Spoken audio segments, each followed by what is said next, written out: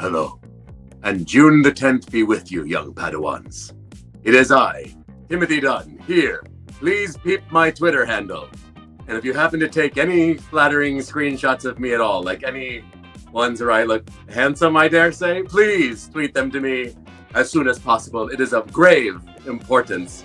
Hello, everyone. How's it going? It's me, Timothy Dunn. It's one2win. Come on in. Take out your contacts. Put on your glasses. Put on some comfy pants. Crack yourself open a nice Coke Zero. Why not? Treat yourself. Acting, Eugene says. Aha, little did you know. I was just acting. I have a full finger. It is Friday. It is June 10th, 2022. It is 4 p.m. Eastern Time. And babe, it's time for a little brain break. You know what I mean? There's like lots of stuff happening in the world right now. And you know, like a lot of it's like pretty important and you really should be paying attention to it right now. But you're also allowed to take breaks. You know what I mean? Like you're allowed to like take a little break, do something silly and fun just because you want to for no other reason. And you know, I hope we're able to be that little silly and fun something for you today. Hi, PJ. How are you? I like silly and fun things. Just came from the shower. That sounds like an adult message that I shouldn't have read out loud, but guess what? We all shower. What can I say? I'm just feeling like a real joker today. You know, a real joker I am. And before this turns into Joker's Gone Wild, I should probably explain the rules of the game of one2win trivia to you. So here we go. In just a second, I'm going to be asking you 12 general knowledge trivia questions, and I'm going to give you 10 seconds to tap on the answer on the screen that you think is correct. If you guess wrong, like, no big deal. You can change your answer within the 10-second window. No, everyone showers, not just adults. I meant that sounded like the beginning of an innuendo. You know, you can change your answer within the 10-second window we give you, though. The more questions you get right and the faster you do it, the closer you will be to winning our top prize today. And what about these prizes, Timothy? What is the price of happiness, I ask you? What is your price? That's up for you to decide. But today we're playing for a prize pot of $50 dang. And we're going to split that 3 ways, 25 smackaroos to our first place winner, $15 for second place. And you guessed it, $10 for third place. Ain't nothing wrong with that. That is how we do it. Oh, I am the prize. That's nice. No, I think you're all the prize. We're all winning. Happiness is the real prize, right? That's like kind of like a deep statement, but it's true. And remember, in this game, there are no eliminations. And there is no penalty for guessing. So if you get a question wrong, you know, no big deal. You can just keep playing. Time is of the essence here because the prizes will be awarded to players who get the most amount of questions right in the least amount of time. That makes sense, doesn't it? And speaking of exciting things, if you do really well today and end up in our top 10 winners circle, you will now be the happy new owner of some gorgeous little binocular friends. They're our first little power-up, and trust me, they really can make a difference. You know, and before you start blowing up my DMs, let me tell you that the binoculars give you a little peek in real time as to what everyone else is guessing to their answer on a particular question. You can only use your binoculars once, though. So choose wisely. And now, my friends, it is time to play. Let's just take a deep breath. Exhale. Here we go. Focus. Go with your guts. You know, change your answer if you want within the 10-second window. Go in knowing that some of these you're not going to know the answer to. You know what I mean? So, binoculars you can only use once in the game. I think I already said that, but for everyone who didn't have their listening ears on just yet, welcome everyone. It takes all kinds, and sometimes people need to be told twice. Just kidding. I love everyone. I'm happy everyone's here. It's going to be a fun game. So before we get started, we have 95 one2winners in the chat right now. Let's see what place you think you're going to forecast yourself in today. Someone's got to say number 1. Someone's got to say number 5.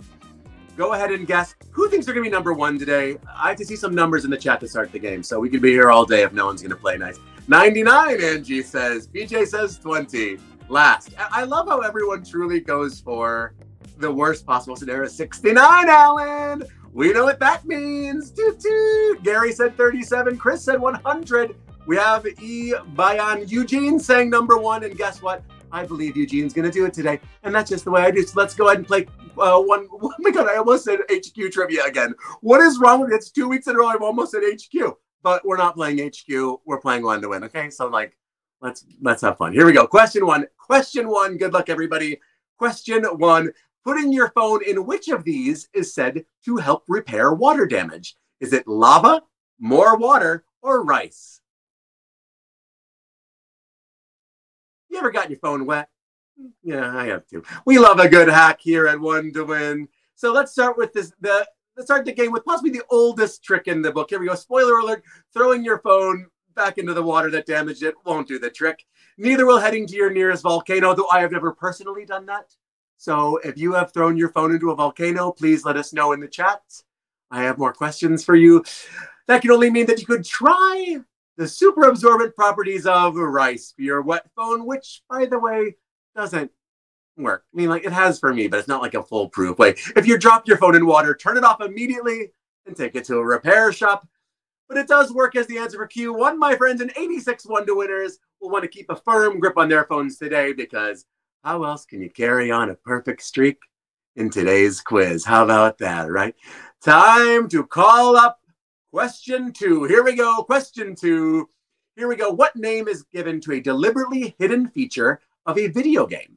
Is it birthday cake, Christmas cracker, or Easter egg? A deliberately hidden feature of a video game. That's time right there. Now, despite what you may have seen in Ready Player One, these little features date back to the 1973 game Moonlander, in which landing in exactly the right place would cause your character to go and grab some McDonald's. How about that? Now, these are just fun little things to discover, just like the prizes in an Easter egg hunt. That's right, Easter egg is what I hope you said. 89 one2winners, already another step closer to discovering one of today's top prizes. I'm talking about cheddar. Great work. 2 of you thought birthday cake. You know what? I love birthday cake, so I can't really fault you for that. Let's move on to Q3. Q3, something I love to talk about. Q3, here we go. Tex-Mex is a fusion of cuisines from which continent? Is it Africa, Europe, or North America? Tex-Mex. That's time right there. Now, Tex-Mex has given us some incredibly tasty food inspired by the classic dishes of Mexico, along with influences from just over the border in the US of A, baby. Where can you find Mexico in the USA, I hear you ask? In North America, I say to you. It's as easy as that. North America, the one we were looking for, and 92 of you are cooking up a storm here. Do you love these little puns? I kind of love puns. What will Q4 bring, I ask? There's only one way to find out. So here it is. Q4. Let's go. Q4, released in cinemas last month. What is the subtitle for the latest Top Gun film? Is it Goose, Iceman, or Maverick? That's time right there. Now, we'll keep things spoiler-free, but this sequel to the 1986 original has been really getting rave reviews. I've heard a lot of people crying in the theaters. A lot of, like, bros have been tweeting that they're crying. And they have a 99% score on Rotten Tomatoes. That's amazing. Now, all 3 of the options are Top Gun characters, but the sequel is named after Tom Cruise's character, Captain Mitchell, better known as Captain Pete Maverick Mitchell. So, of course, the film is called Top Gun Goose. Just kidding. No, it's not. Maverick is the answer we're looking for, and 90 of you are proving yourselves to be anything but airheads, because you got that one absolutely right, baby. 2 of you thought it was Iceman. 1 of you thought it was Goose. Top Gun Goose. That's what you thought it was? Okay. I mean, they can name things anything, so I guess anything's a fine answer, but it's wrong. Let's move on to Q5. Q5, here we go. Q5, how many people normally go on a double date? Is it 2, 4, or 8? How many people normally go on a double date? That's time right there. Uh-oh, let's hope you didn't slip up here on this one. Double means 2. But here, that means 2 couples. There are 2 people in a couple. 2 times 2 giving you 4. 4 is the answer you're looking for. Advanced arithmetic for the advanced people. Did we get you on that one? I mean, we definitely didn't catch 85 of you out there. Well done, 85 of you. 6 of you thought 8. 5 of you thought 2. You know what? It's just math. No big deal. If you're going on a double date, a triple date would also be 6 people. So just do multiples of 2. And you know what? Let's move on to Q6, because math hurts my brain. You know what I mean? You know, on a Friday, end of the week math? Are you kidding me? What am I made out of? So what am I, a robot? What am I, a Macintosh computer? No, I'm a human man. Q6, here we go. Q6. Q6, which of these is the closest modern synonym of the word sapphic? Is it gay, lesbian, or transgender? The closest modern synonym of the word sapphic. That's time right there. Happy Pride, everybody.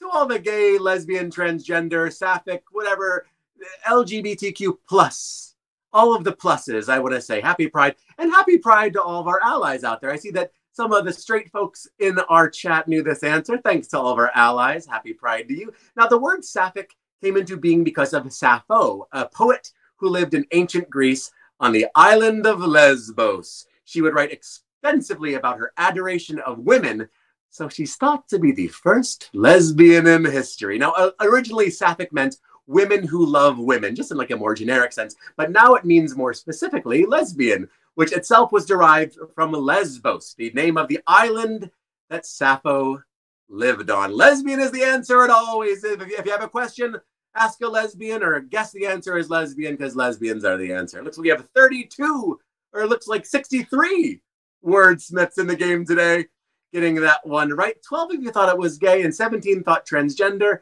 Regardless of what you guessed, let's see some pride flags in the chat. Can we get some pride flags and some rainbows in that chat? If you have enough dexterity with your thumbs to put rainbow hearts in there, like I see Mr. Vickers did in there, we appreciate you. Yeah, yeah, it's sapphic. It actually still encompasses all of the attraction, and that's amazing. Happy Pride, everybody. Oh, we see some pride flags. I love it. We're moving into Q7, though. Q7, here we go. Q7 in a popular cartoon series. Who are Cosmo and Wanda? Are they the Backyardigans? Are they the Fairly Odd Parents? Or are they the Powerpuff Girls? Cosmo and Wanda, 3 cartoons from around the early aughties, noughties. But where will you find Cosmo and Wanda, he asks you. Well, you won't find them in Townsville with the Powerpuff Girls. Those chicks are Blossom, Bubbles, and Buttercup. Everyone knows that. Come on. Neither can you head into your backyard because the Backyardigans are named Uniqua, Pablo, Tyrone, Tasha, and Austin.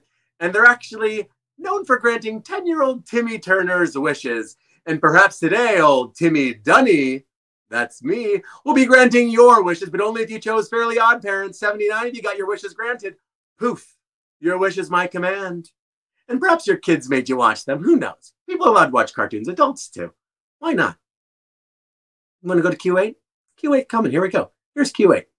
Q8. If you write out the alphabet repeatedly, starting from A, what is the 50th letter you'd write?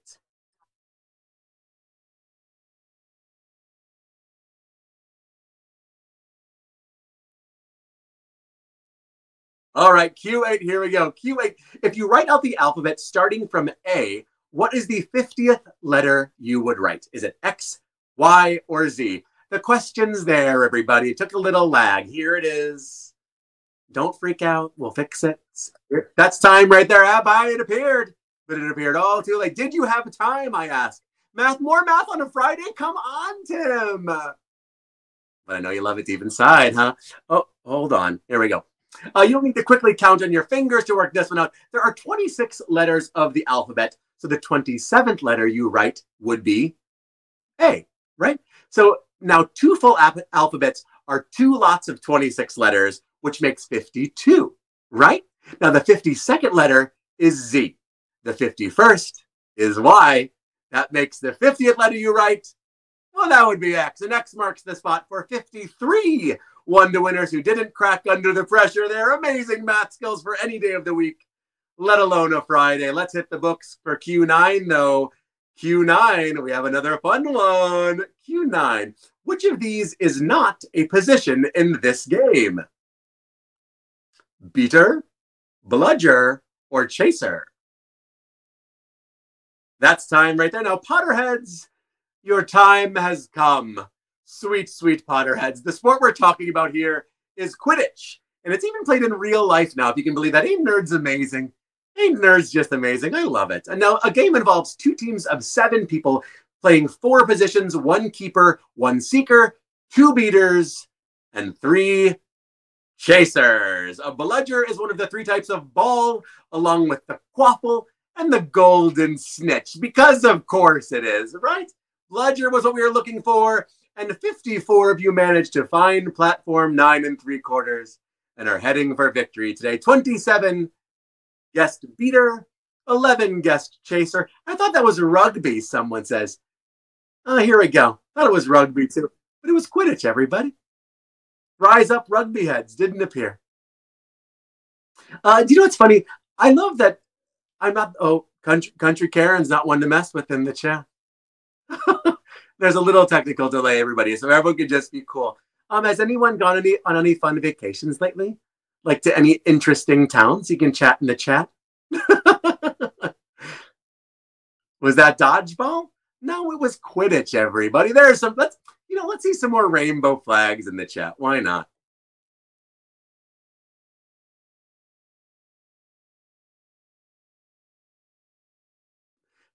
I mean, I will say that there's some funny, comebacks in the chat. Sometimes you have to do a little crowd. You have to do a little crowd control. You know what I mean? When something's free and open to the public really can show up.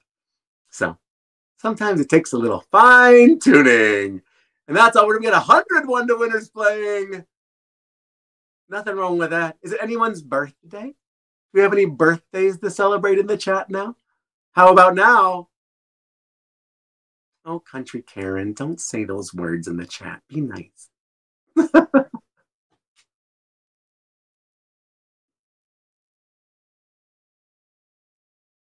Let's keep it moving. Q10 coming up now. Q10, everybody. Thanks for all of your patience. We appreciate you rolling with it here. We're all doing our best. We're just trying to have a nice little time, So everyone put on your good attitude hats and let's have some fun. Here we go. Happy early birthday to E.G. Vickers 2 in the chat right there. That's right. Happy birthday to my birthday twin as well. Here we go. Q10, moving on to Q10. Q10, which of these is the shortest serving current leader of a G7 country? Oh, it's a picture question. These are tough. That's time right there. The group of seven, better known as the G7, is a political group consisting of the US, the UK, Japan, Italy, Germany, Canada, and France. Let's start with the guy in the bottom left here. Now, that's Justin Trudeau. He's been Canada's prime minister since November 2015, making him the longest serving one here. So it's, not him. We jump forward to May 2017, where Emmanuel Macron, the bottom right, became the president of France. So it's not that one either. So it boils down now to Mario Draghi versus Anthony Albanese. But of the two, Anthony Albanese took office first. But Australia isn't in the G7. That means that Italy's prime minister since 2021, Mario Draghi, was who we were after here. And after Q10, let's see how many winners we got. 18 one-to-winners, getting that one right there. And it looks like we have our first Stumpy. And this one was a Stumpy. I do see someone in the chat say Trudeau is legit hot. And I would just have to agree. You know what I mean? But that's a stumble or a Stumpy. Congratulations to everyone who guessed Trudeau, even though he was not the answer we were looking for. Why not? Q11's a fun one. Let's move on to Q11 and see how we're doing. Q11, here we go. In Apple's upcoming iOS 16 release, which of these will be displayed at the bottom of the screen instead of at the top? Is it incoming notifications, the search box, or your battery percentage? That's time right there. Barely got the answers out. No, Apple's Worldwide Developers Conference was held this week, and it wasn't short of announcements, including the new MacBook Air, and finally, the ability to edit iMessages after you've sent them. Hotly controversial. Hopefully Twitter can catch up next, though I'm not sure. I sort of think you should watch what you say the first time around. You know what I mean? Anyway, which of these, perhaps more cosmetic, stalwarts of the top of the screen is set to make its way to the bottom, you ask? Stacking themselves up in the bottom and allowing you to see them more than one at a time. That would be your incoming notifications. That's what we wanted. And 40 of you are one step closer to being able to buy something they announced at the conference. 41 to winners guessed incoming notifications. 26 guessed the search box. And 25 guessed your battery percentage. And I'm going to say just one thing. It's not worth squabbling in the chat. You know what I mean? If you're feeling like something's going on, you can just ignore it. You know what I mean? You don't have to participate. That's a choice you make. That's what I'm going to say on that. We're having a fun game. It's for free. It's a Friday. It's Pride. I'm feeling good. I got a little haircut. It's a little shorter. We're feeling good. And I have the pleasure of letting you know we've reached our 12th question, Q12, final Q of the do. Here we go. Good luck, everybody. Q12. Which of these words cannot be correctly filled in using the rule I before E except after C? Tap on the one that you think that cannot be correctly filled in using I before E except after C. That's time right there. That's the game. Now, the words we're looking at here are grief, receive, and weird. Grief is spelled G-R-I-E-F, and the I-E doesn't come after, or it doesn't come before a C. I'm getting confused. Doesn't come before a C, so that does follow the rule, and, you know, that's not the answer we're looking for. Now, how about the word receive? Now, that is spelled R-E-C-E-I-V-E.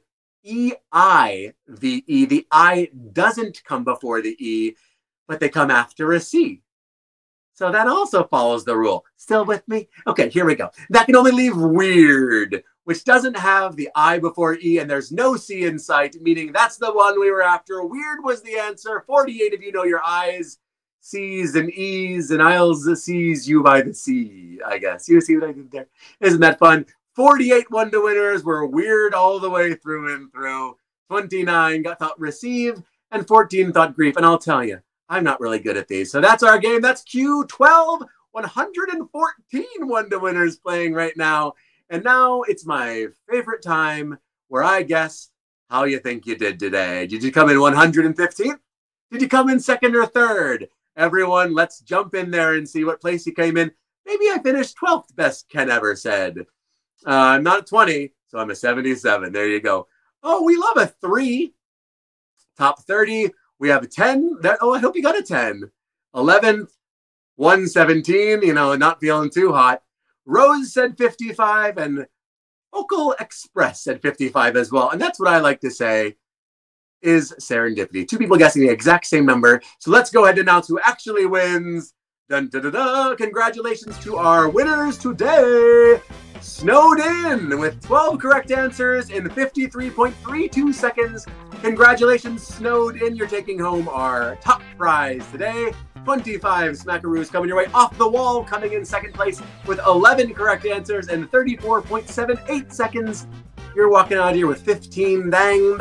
And in third place, Jefe es Dios. I've seen that name before. 11 correct answers in 36.43 seconds. Congratulations to our top 3. Congratulations to our top 10. And, you know, congratulations to everyone who's playing. You know, have fun. Play a game. Happy Pride, everyone. That's it. That's how we play one-to-win trivia. You know, congrats to all the winners. If you didn't win this time, I have great news. We'll be back next week doing the exact same thing.